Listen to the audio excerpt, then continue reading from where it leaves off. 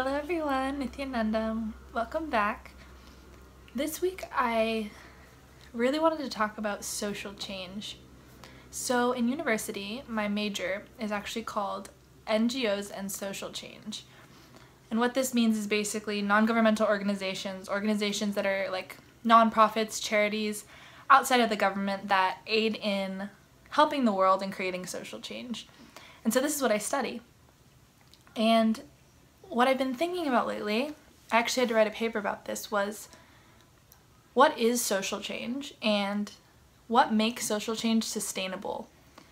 And I think these are such important questions that we need to find the answer to, especially at this point in time. I mean, the world that we're living in is getting pretty chaotic in many, many ways, and the political climate in the US is very heated right now. So social change, to me, what I've found in the last couple years is that truly change does come from within. And I know that's such a cliche statement, and we hear it a lot, and I used to hear it when I was younger and think, oh, of course, but I'm a nice person, simple enough. Just thinking that by being a kind overall person, then that's fine, and that's going to help change the world. I mean, and that is true to some extent. But I think it goes so much further than this. And what I've found is that true, lasting, and the most impactful change always comes from within ourselves. And we can only really make change within ourselves, and that's the honest truth. And so often we want to shine this light of introspection outwards. We want to just put our attention on the outside world, on crisis is happening around the planet, thinking, I just want to help them over there. I just want to help solve this problem. But we hate looking in at ourselves. So first of all, I think social change has to come from within. That change in our inner space is what really reflects lasting change in the outer world. So getting into this, how does social change become sustainable? And what makes it sustainable in the most important ways? So first I want to define sustainability. For me, sustainability means something that is extremely long-lasting and applies to the entire planet, the entire globe. And I think there's different lenses you can look at sustainability, and often we come up with this short-sightedness, and I think that's what causes often decisions to be made that harm other beings, harm other people, because we aren't looking at the entire picture. We're always looking at some type of microcosm. So I think sustainability, first, we have to look at a global scale and long-lasting time frame.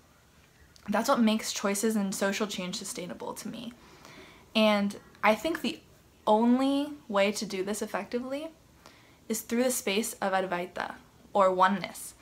Advaita is a term that's from Hinduism from thousands and thousands of years ago in the Vedic culture that basically means we are all a part of one essential reality.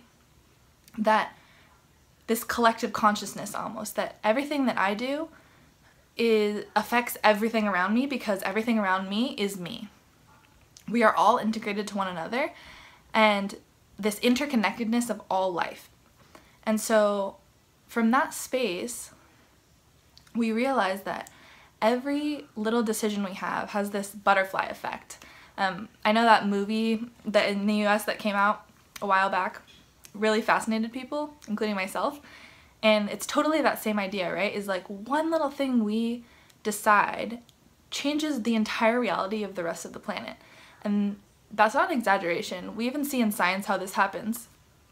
And so from this knowing, from resting in that space, we can take responsibility for the whole.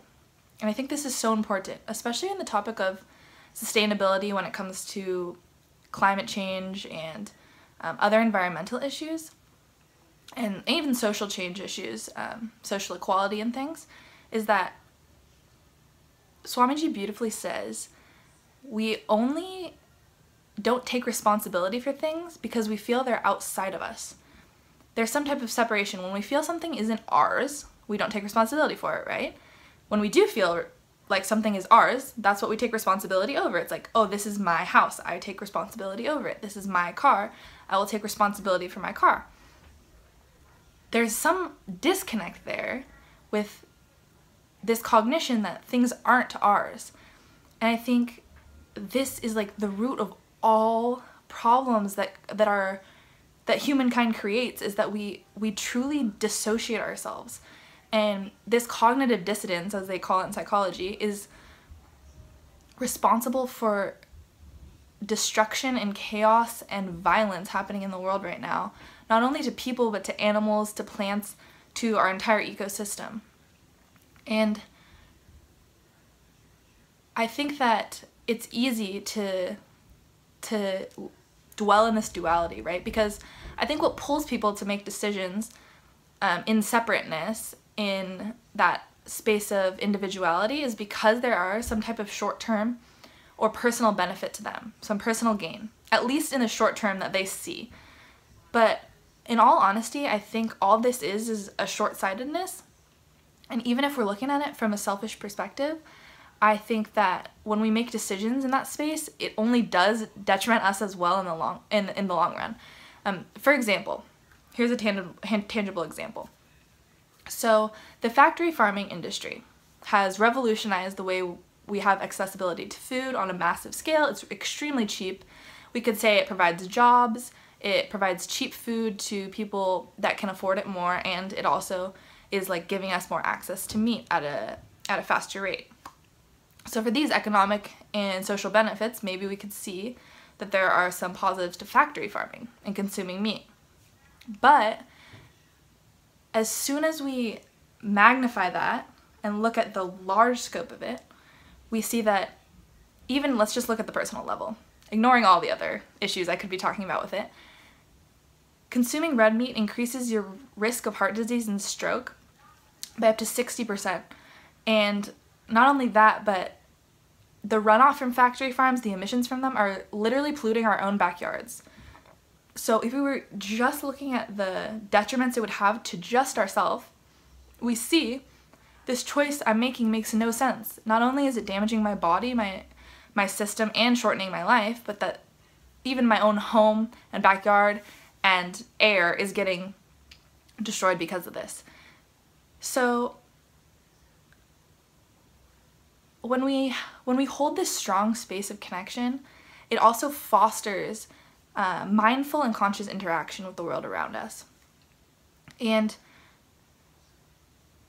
true peace, true lasting love and peace comes from the space of oneness. And if it doesn't, it tends to be fleeting.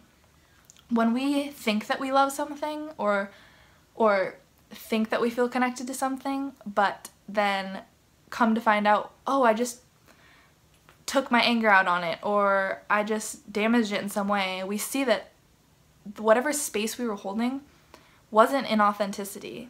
And I think that when we get disillusioned to think that we can separate ourselves from things, and that's what causes us to make rash decisions, make detrimental decisions to our planet, to our bodies, to people around us. So to wrap it up, sustainability established in the space of oneness, in this spiritual concept that we are one, that we are interconnected, in that my every thought, word, and decision affects the world around me, and everything in the world around me affects me. Why? Because I am it. So it leads us to this space of non-violence, is that I would never hurt another being, another person, or the earth, because I know in reality that is me, just as much as this body is me, that my neighbor is me as well, that tree is just as much me as this body, and I need to take care of it. It is our responsibility. And I think as humans, we almost get this decision fatigue. We get super overwhelmed by these large scale issues. World wars, climate change, deforestation, and we're like, too much, what do I do? And we want to run away from this responsibility. There is so much we can do as individuals. And I know so many people that have this this apathy, because I think it really comes from just the space of feeling overwhelmed. And so I just want to say there is so much you can do on an individual level to create social change, to foster sustainability in action, and maybe just take some time to dwell on this idea, that this concept of oneness.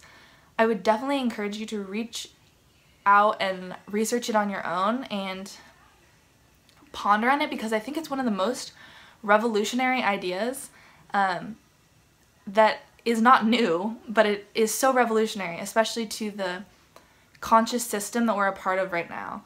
And I think that when we hold this space of oneness, every action we take can be made to be sustainable. You just start to see things so clearly when we're constantly invoking this sense of responsibility and interconnectedness. We just tend to make these decisions in such a higher context. We just think of everyday things like, oh, I just heard that this certain product actually damages the rainforest and contributes to deforestation. I'm just going to stop buying that. Or, oh, I found out this one brand of clothing actually has child workers in their factories. It's just this conscious form of living, and then we can take these seemingly small action steps, but they just collectively build up and create our lives to be so much more sustainable and so much more full of love and abundance. And it just, I can say also just internally, when we do that work, when we look in and look inside and say, what in me is shying away from taking responsibility for the world around me? What in me still holds violence that I'm reflecting in my outer world?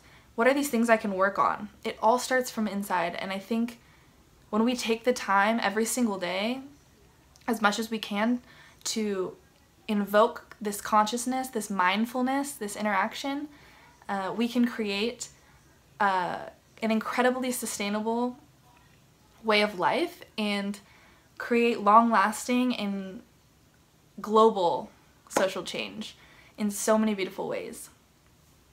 Thank you so much for listening. Please share your thoughts with me, and I will get back to you guys as soon as I can. Thank you so much. Nithyanandam.